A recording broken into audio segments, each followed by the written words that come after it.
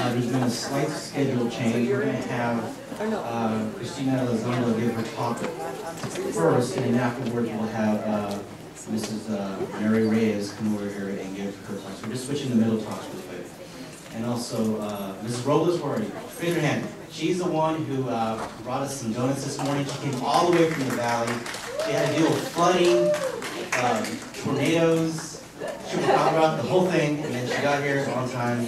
Wow. And then Valerie Taylor, not here? Okay, she's the one who brought us the tacos this morning. So thank you, Valerie. If you're in retail land, I don't know where you're at. Okay, so our next speaker is Cristina Elizondo. She is a VA dietitian. She's going to be speaking on nutrition and dietary requirements for the diabetic elders. So please welcome her.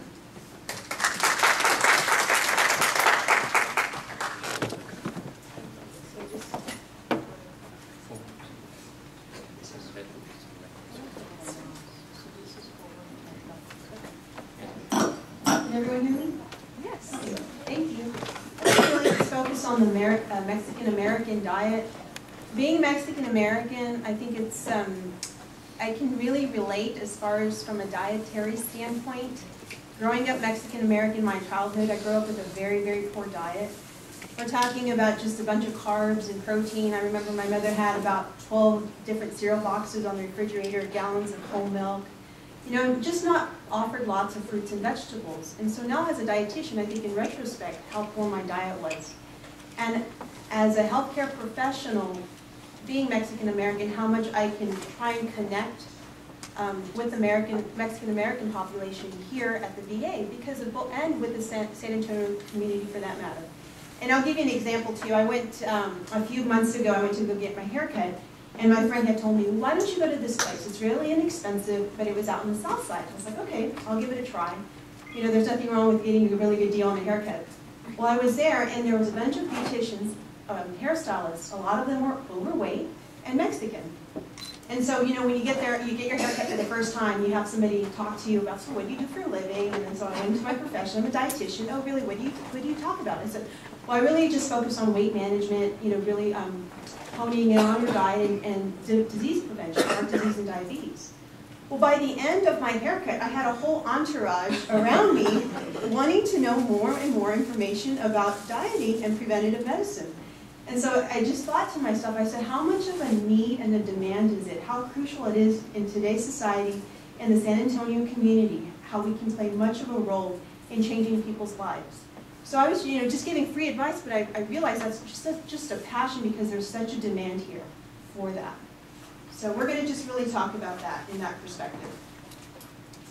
So in today's discussion, I'm going to talk to you about the diabetes in the U.S. and some information, background information of the characteristics of Mexican-American diet, acculturation and the diet, the current American diabetic guidelines for nutrition management, and then our nutrition education approach to the diabetic diet here at the VA, and then also just introducing the term of mindful eating.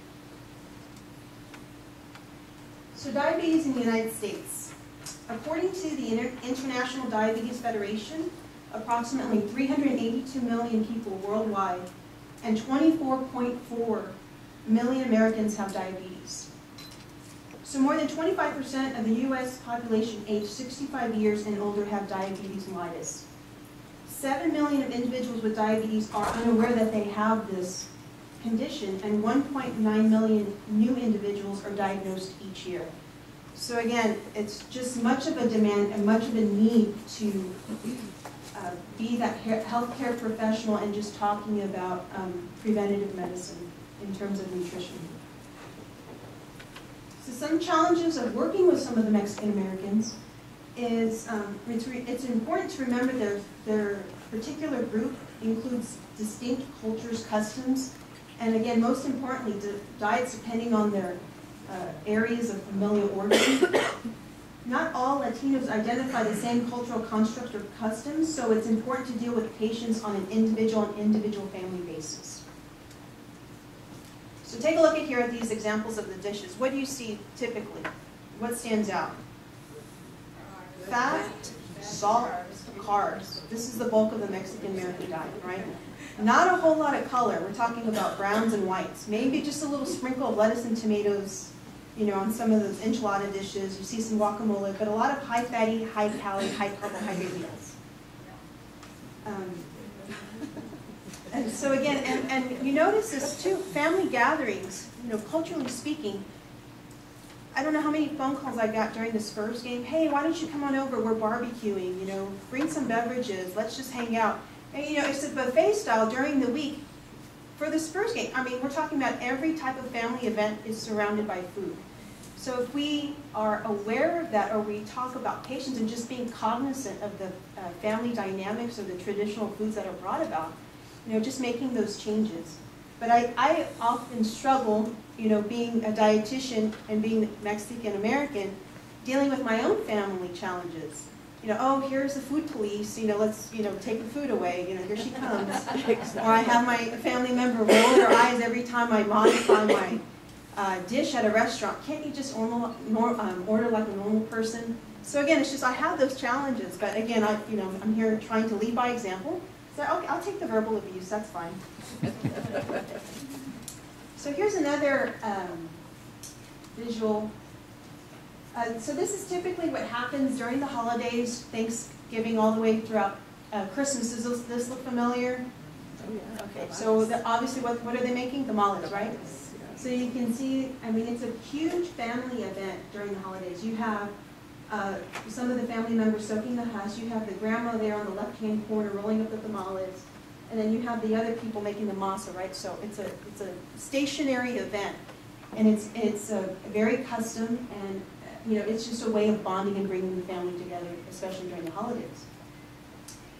So, but the problem is, or what we can do is just offering other ways to make those changes and keeping those traditional foods, but realizing that these foods are a part of their lives, but we can just make those modifications, that way they can keep the tradition, but just cutting out those extra calories and just focusing on weight management, helping prevent type 2 diabetes. So that's what our goal is. So some of the characteristics of the Mexican-American diet. Some of the core elements of the traditional diet include, again, we rely on grains and beans, incorporating fresh fruits and vegetables, eating more beef other than any other protein out there. You're talking about babako and Big Red Sunday mornings. You know, they sell at HEB Marketplace as a package deal now. It's all wrapped up in a clear plastic. So it goes hand in hand, making it very easy for the consumer to purchase. Eating more eggs and drinking more whole milk. And then compared to non-Hispanic whites, diet is usually, again, lower in fat, sugar, and candy. So acculturation and the Mexican-American diet. The Mexican-American culture deteriorates the traditional diet. This is what the problem is. Lifestyle characteristics of second-generation Hispanics. Again, we have a sedentary lifestyle. We don't want to move anymore. We're indoors, either with advanced technology on the computer, even kids playing video games. It's too hot out outside. You know, people think they're going to melt or just pass out if they're outside for long periods of time, so they rather stay indoors with the San Antonio heat, and that's a huge problem. Increased intake of processed foods such as fast foods, hot dogs, and lunch meats. Increased fat intake, and then increased sugar intake from candies and sodas. And that's a huge problem, is the candies and sodas. Barbara even talked about, you know, how there's kids out there that are using those bottles filled with juice, but there's even them that they're using regular sodas and they're just constantly, you know, sucking it, you know, in their mouths throughout the day. And why it's problematic is that we are introducing those unhealthy eating habits to these kids at such a young age. And as a result of that, it's hard for people to make those changes because they crave those sweet, they crave those high fatty, those high salty meals.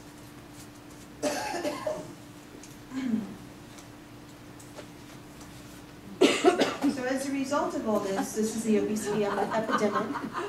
Because we are talking about the Mexican-American culture, I threw this Living La Vida Lonja. This is a spin-off with Ricky Martin's Living La Vida Loca. Do you all know the song? Okay, so for those of you that don't know what lonja is, it's a Spanish term. It's a term of endearment, meaning tires or rolls. muffin tops for those women up there.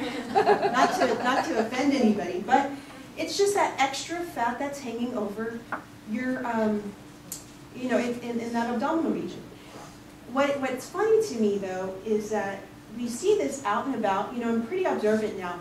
I go out there, you know, to HEB or just out and about in the community, and I realize how much people are overweight. But the problem is in the San Antonio community, it's become we've normalized being overweight. And so when you're average, or even on the thin side, you are way too skinny or unhealthy. You know, it's just like we have promoted eating more, or being thick or overweight is considered somewhat healthy, which in turn it's really not.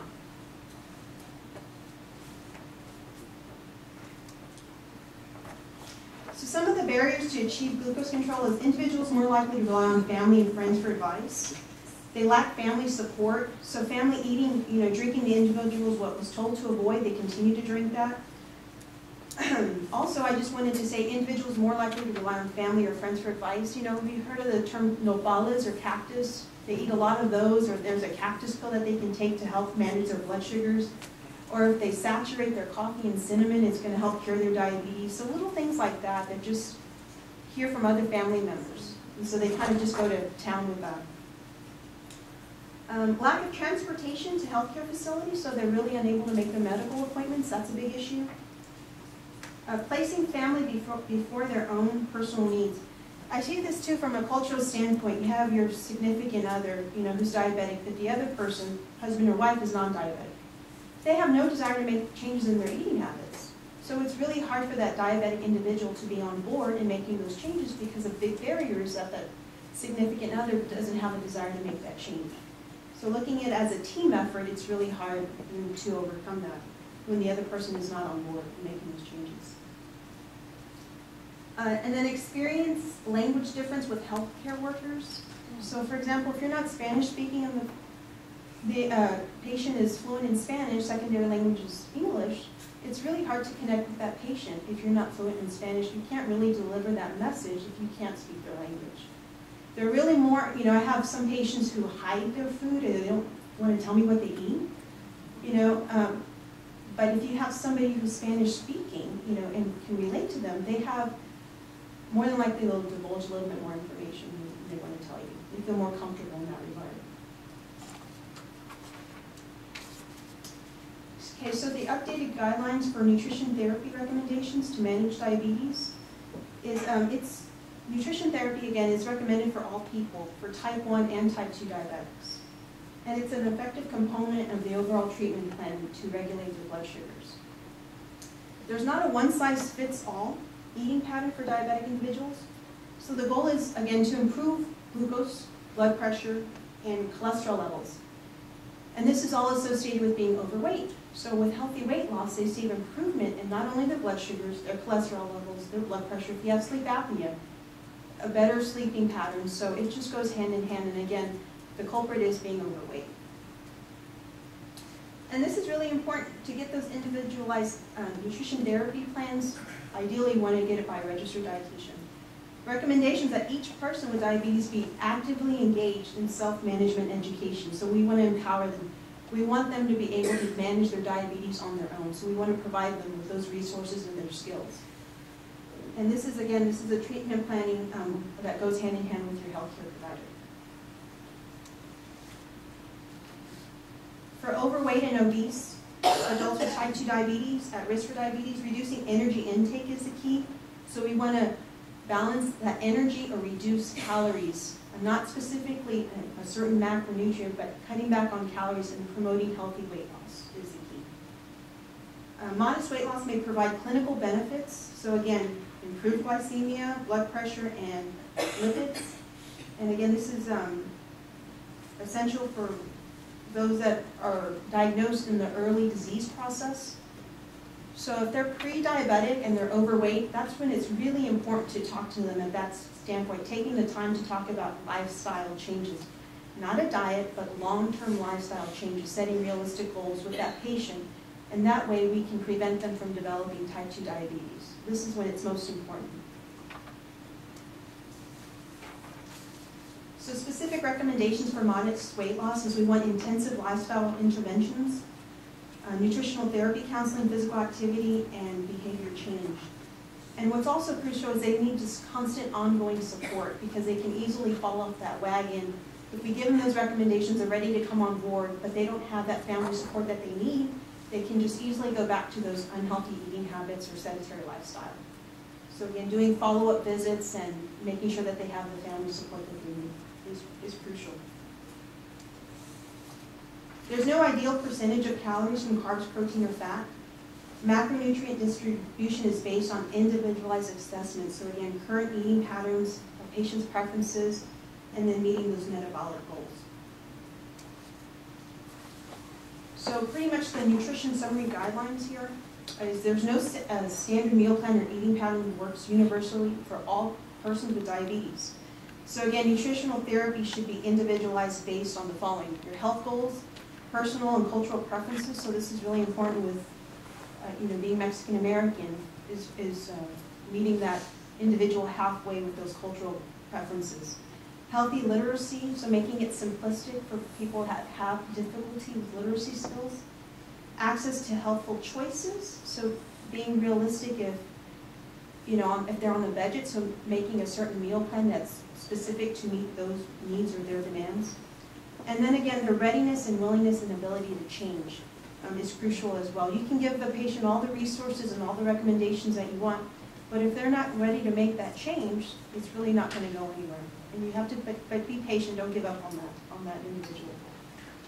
So nutrition intervention should include the following: emphasis on variety of minimal processed, nutrient-dense foods and appropriate portion sizes as part of the healthful eating pattern. Provide persons with diabetes with tools for day-to-day food plan and behavior change that can be maintained long-term. So our focus on when we teach class here for diabetic diet education, again, we focus on weight reduction, increases of activity level, promoting balanced meal planning, limiting carbs, fat intake, specifically the bad fats, saturated and trans fats, and then sodium. So establish energy balance through weight reduction, specifically encouraging a modest weight loss of 5 to 10%. This can make a huge impact on improving their blood sugar and hemoglobin A1C levels. And then also encouraging a decrease in calories from carbohydrates, proteins, and fats, as I already mentioned to you. With specifically increasing physical activity, so healthful eating plan along with physical activity goes hand in hand. You can't really have one without the other in order for you not to see the results that you want. And it's got to be sustainable and it has to be consistent. So promoting weight loss, long-term weight maintenance plan, as I mentioned. This again improves insulin sensitivity, glucose blood pressure, and lipids. And then specifically, the physical guideline recommendations is to exercise 150 minutes of moderate intense aerobic activity per week. So this is about 30 minutes a day for 5 times a week. I tell my patients, if you have time to watch TV, you have time to move. So I don't want to hear it. Resistance training also 3 times per week goes hand in hand with aerobic physical activity. Statistics shows that if you do resistance training along with aerobic activity, you'll see good, sustainable, healthy weight loss, more so than just doing one or the other, but those go hand in hand as well.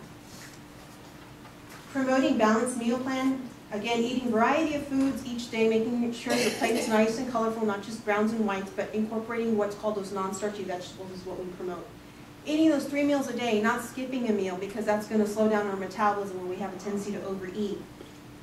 So that's really important. A lot of people commonly will skip breakfast and then they'll have a decent lunch and then a heavy dinner and then we'll go to bed. So we want to learn how to distribute those calories, and then eating ideally no more than 4 to 5 hours apart is what we recommend as well. Knowing what foods contain carbohydrates, and then eating those timely meals throughout the day, a calorie distribution throughout the day, not just all carbs in one meal and then no carbs in another meal. And then limiting your sugar and sweet intake. Barbara had given you a demonstration of the sodas out there. You'd be surprised how many people drink regular sodas, sweet tea, sugary beverages. I just tell them it's pretty much liquid candy.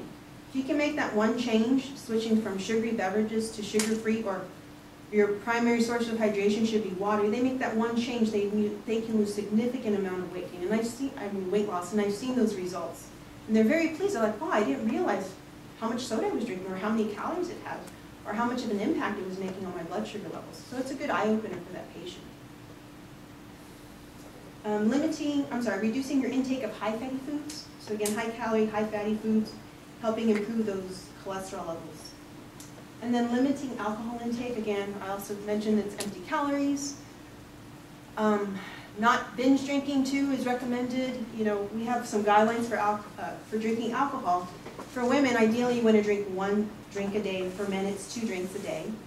We're talking about 12-ounce can of beer, 5 ounces of wine, and then 1.5 ounce of distilled spirits, you know, vodka or hard liquor.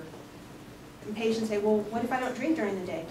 During the week, can I just drink on the weekends and save that, you know, the amount of drinks at that time? I'm like, no, this isn't rollover minutes. You can't binge drink in your weekends. It's got to be distributed. Moderation is the key. So it's funny because a lot of patients have this black or white mentality. It's all or nothing. It's hard to find a happy medium with them. So that's challenging.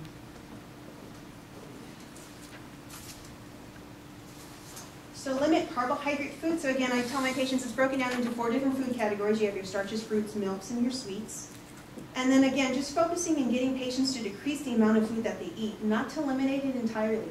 Food is pleasure. I'm not going to take your food away from you. But we can work hand in hand, you know, meet me halfway. What are some good realistic goals that I can help you with? I can help you achieve. You know, and I'll talk about that in detail here in a second. So some of the carbohydrates that we recommend per day, or this is the recommendations for carbohydrates that we recommend to our patients for both men and women. For men, it's 3 to 4 carbs per serving, which is equivalent to 45 to 60 grams per meal. So for those that don't know, I'm just going to throw it out there. 1 carbohydrate serving is equivalent to 15 grams of carbs, so that's where we get the 45 to 60 grams. For women, it's about 2 to 3 carb servings per meal, which is equivalent to 30 to 45 grams. So during the class, we focused on, for both men and women, 45 grams of carbs per meal. I also mentioned to you that a good teaching point is, it's just really teaching you portion control. It's not what you can and cannot have, it's how much. This is how the general population should be eating. Michelle Obama came out with the mypyramid.gov. We did away with the food guide pyramid, right? We came out with this myplate.gov. If you go to the website, myplate.gov, that's how everybody should be eating. This is what we've been giving to our diabetic patients, weight management patients for years, the quarter plate method. So again, this is going to benefit the entire family. That's all it's teaching is portion control. You spend an obscene amount of money on these, you know, supplements, Glucerna, you know, everything's a marketing ploy. Where if you can just cut back, that's really all you need to do. Limiting salt or sodium, that can play a role again in blood pressure. Recommendations are consuming sodium of 2,300 milligrams or less per day, which is about 700 to 800 milligrams of salt per meal. Can I say something? Yes. You know, a couple of years ago, I was really feeling kind of bloated, and I realized I was eating those pumpkin seeds, which are dipped in salt. And it was going, and I didn't realize how much salt was there. Yes. But when I looked at the whole picture, it was too much. I was well over the 2,300 milligrams. Right. So just being conscientious. I mean, people don't really look at the food label where you're looking at the serving size, servings per container. You know, there's a misconception out there that people think that the nutritional content is based on the entire package, where it's actually just a serving size, but there's so many servings per container in that particular package, so we're overeating what that nutritional content is. So it's easy to, you know, overeating carbs, calories, salt. So, you know, for example, like chips, a handful of chips is 1 ounce, but the servings per container is about, I don't know, 5 or 6. People have a tendency to just eat straight from the bag. So not being aware of the amount of calories that they're putting in with just that one particular product.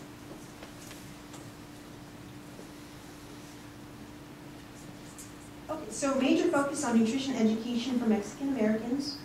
So I've already mentioned some of these points here, but I'll go ahead and reinforce that. You want to advocate both preservation and change in the diet. So let your patient know that you're the provider. Again, you're not going to take their food away. You're not going to take their bone dulce away. You're not going to take away their flour tortillas. You know, just again, setting some realistic goals with the patient. Point out some healthy aspects of their diet and incorporate them into the recommended diet.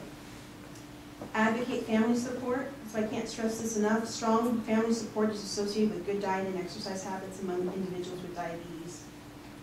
And so again, they're more likely to stay consistent if the whole family is involved as a team and everyone's on board in making those healthy changes. I tell you, I'm a little frowned upon with my own family members being a dietitian. I make changes, I bring home, bring a healthy dish, and here we go. Why can't we just eat and have a good time? So it's challenging. So major focus of nutrition education for Hispanics suggests small, simple changes. So small, simple changes can go a long way. Offer the patient a choice of healthy changes they can make and allow them to choose which ones that they want to try. And again, be supportive. They need that constant support system, that reinforcement. You're doing a great job. Just little positive reinforcements can go a long way. Praising them for their weight loss effort. Praising them for making that small change. That'll want them to continue that, making those helpful changes. So again, many clients find comfort in a sense of identity, which what they consider traditional Hispanic foods. Sometimes it takes time for clients to want to make that change, so be patient. I see patients for the same reason 4 or 5 times, 4 sessions, and finally they set one goal, and they've accomplished that one goal. Oh, I'm so proud of you, and they're just smiling and happy. If they've seen they've had a little bit of weight loss, they're really happy with those little results. So again, small changes can go a long way for that patient, and be patient with that patient. So specific recommendations to suggest. So I already mentioned to you, eating plenty of vegetables, not the peas, the corn, the potatoes, the beans. We're talking about your veggie vegetables. I tell my patients, think like a rabbit. You can go to town with eating lettuce, tomatoes, cauliflower, cucumbers. And that goes for the general population. We're lacking those non-starchy vegetables. What's nice about these, they're very low in calories, they're high in dietary fiber, so that's going to help with your satiety levels, where you don't have a tendency to overeat. And they're very, very low in carbohydrates, and they're nutrient-dense energy types of foods. So again, just promoting those healthy vegetables. It adds a lot of bulk to your diet without adding those extra calories. So that's really important, and those extra carbs. So some of the recommendations, eating plenty of vegetables, whole fruits, whole grain foods versus the processed products. So again, the high in salt, less nutrient value than the whole grain types of products out there. So ways to extend some, like eggs, not just having 3 eggs every morning, but maybe just cutting back on that, but increasing the volume with adding some pico de gallo or onions, bell peppers, tomatoes, expanding the amount of food that you eat without those extra calories. Suggesting using a corn tortilla or whole wheat tortilla instead of a flour tortilla if they have a hard time switching over. Well, instead of eating 3, then just try 1.5. Instead of having it 3 chorizo, egg, and tacos every morning, cut it back down to 1.5. Include fish in your meals 2 to 3 times a week. Eat more food and water. Replace fish for beef when making tacos. Choose lean cuts of beef and pork to reduce cost of buying lean beef products. Cutting the fat off the meat. So a good lean cuts of beef or sirloin chuck, round. If you see the fat, trim it off and throw it away. Don't eat the fat. That's what I tell my patients. I have a hard time with that. So cutting the fat to the meat prior to cooking or draining ground beef is a good idea. Removing the skin from the chicken and turkey before eating it. If they really like fried chicken, okay, well, maybe just have 1 piece of fried chicken and take the skin off the other piece. Just, again, small changes can go a long way. Setting some realistic goals with that patient. Choosing lower fat dairy products, so encourage patients to decrease from whole milk to 2% milk. If you tell your patients to go from whole milk to skim milk, they're going to look at you and roll your eyes at you. There's no way I can drink that, they're going to tell you. It's like water. But if you train your body, if you taper down from whole milk to 2% milk, from 2% to 1% milk, and then some, it's easy to make that transition. I grew up as a child drinking large quantities of whole milk. I drank whole milk like water. Now I can't even touch whole milk. So again, it's just a process. If they don't want to use low-fat cheese, I suggest using shredded cheese or use less of that brick cheese. Choose water and calorie-free products. Again, we already talked about that. Suggest using a sugar substitute in their coffee or tea. They think they're going to get cancer if they use sweetening over equal. It's like, okay, but your hemoglobin A1C is 14. I don't see the picture here for the connection. Add water to your fruit juice or decrease your sugar intake. And then again, drink sugar-free beverage, which is like Crystal Light. If they have a hard time just drinking good old-fashioned water. Cook with less fat. Suggest using cooking sprays like pan cooking spray to fry or brown with. Use cooking oils for cooking instead of solid fats like shortening, manteca, bacon fat. No more than 1 tablespoon for a large pan. Using ham or smaller amounts of salted pork in cooked beans. Refried beans using water or 1 small amount of oil, less than 1 teaspoon. So again, reinforcing this, watch portion sizes, focusing on getting patients just to cut back on half or by 1. When I teach the class, they don't really like what I'm saying because I can see their facial expressions like they want to choke me. What are we supposed to eat? This is nothing. I said, okay, well, just a good short-term goal. Whatever you're used to eating, just cut it in half. So you see those frowns turn upside down. It's like, okay, I can do that. I can work with that. So again, 4 tacos at breakfast, adjust them to eat 2. If they decline, then negotiate. Compromise by eating 3. Whatever works. Whatever you can do to get them to cut back. So, in addition to adjusting what you eat to manage your diabetes, it's really important, it can be equally helpful on changing on how you eat. So we're going to just talk about a little bit of mindful eating as a new terminology, not fairly new, but it comes hand in hand with diabetes management. So I just wanted to focus on some key take-home points. Certain mindless eating habits, such as eating rapidly without really savoring that food. So even as an individual, you can be aware of this as well.